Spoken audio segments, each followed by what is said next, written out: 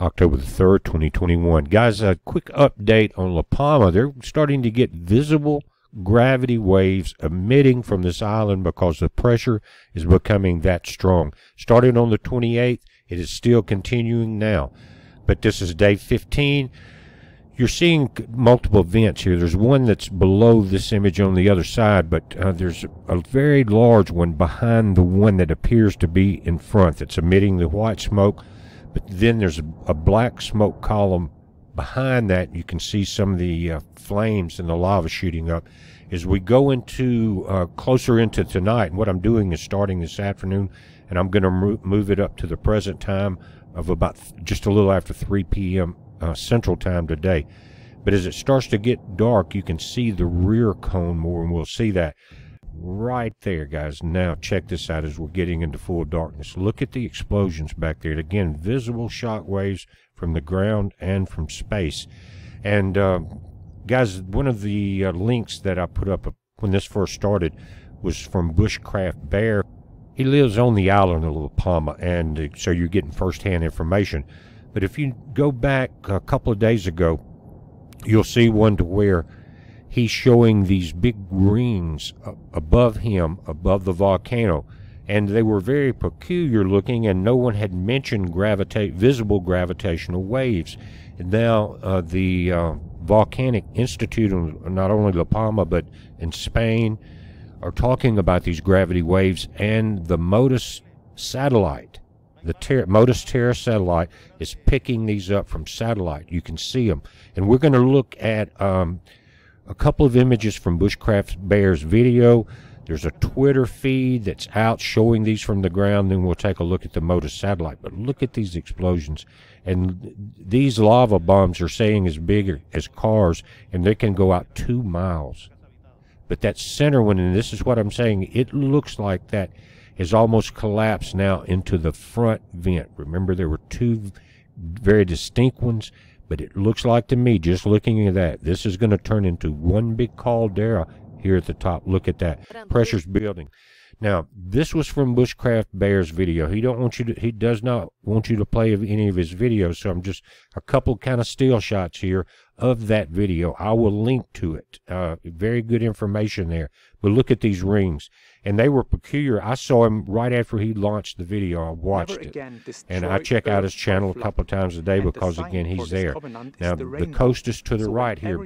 And I was thinking, he's filming this. I said, that is peculiar. And some of them are even almost like spirals. But as the satellite is catching them, they're kind of drifting down they're drifting south and along the African coast. But check that out. That's some amazing images. And again, I didn't know what it was. I didn't know if it was just the smoke, but usually you don't see them radiate in every direction because of wind.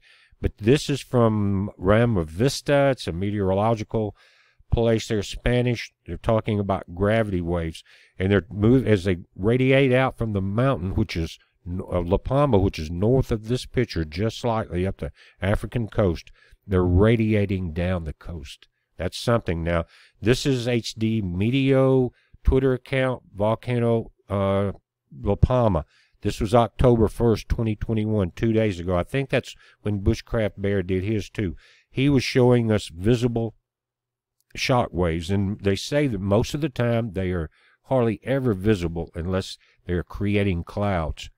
But here, beginning on 2:45 on the 28th of September, lava fountains fed a new high-temp, fast-moving flow that descended on top of older flank flows. The leading edge of the main flow continued to advance west, covered the banana greenhouses, burning the plastic, igniting fertilizer, and causing explosions. 140 more structures were covered by this flow.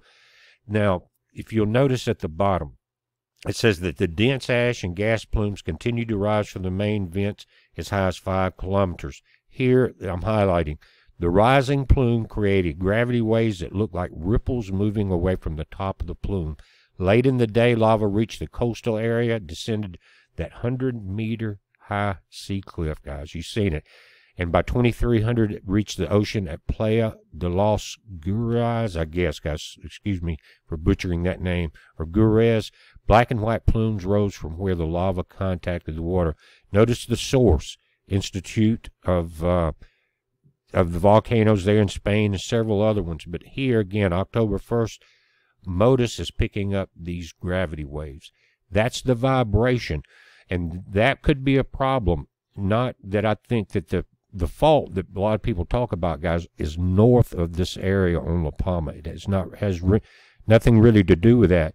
But in 1949, they had a large eruption and a landslide, and you can see where a lot of that's at. But one good thing about the lava going down to the sea, if you'll go to Google Earth and look at that island, that whole coast is lined with where the lava has come over these cliffs, and now there are banana plantations and greenhouses right along the beaches on top of these lava fields. It's and I guess that's the perfect fertilizer for bananas, because they are everywhere on that island. Some have been destroyed, but they are all over it. But this is again thinking. As soon as I saw this, I thought back on Bushcraft Bear's video of what he was seeing. But that's what's happening. This vibration could cause some type of landslide. I don't think it's going to involve the crack that was really talked about in about 21 years ago. But you had a volcanic eruption there in 71, and then they started looking at it a little closer, and that's when the BBC did their video about a possible collapse of half the island and a tsunami. I don't think that's what we're seeing. I think what we might see is maybe a larger explosion and maybe more lava going down and possibly some landslides. We're just going to have to watch. It's kind of a new ball game with the technology that we have now. And this island hadn't done this since 1971.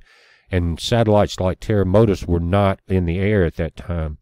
But I just wanted to point that out, guys. It's something to pay attention to. And we'll, if you can get any information about these gravity waves that are being produced from La Palma, put it in the comments. It would be very helpful for a lot of people. But I think we need to pay attention to it just because of the danger for the people on the island. I don't think it's going to be a major problem if something happens, unless you're on one of the very close islands like Tenerife or something like that. But guys, we're watching it. You watch it. It's a heads up. Be safe.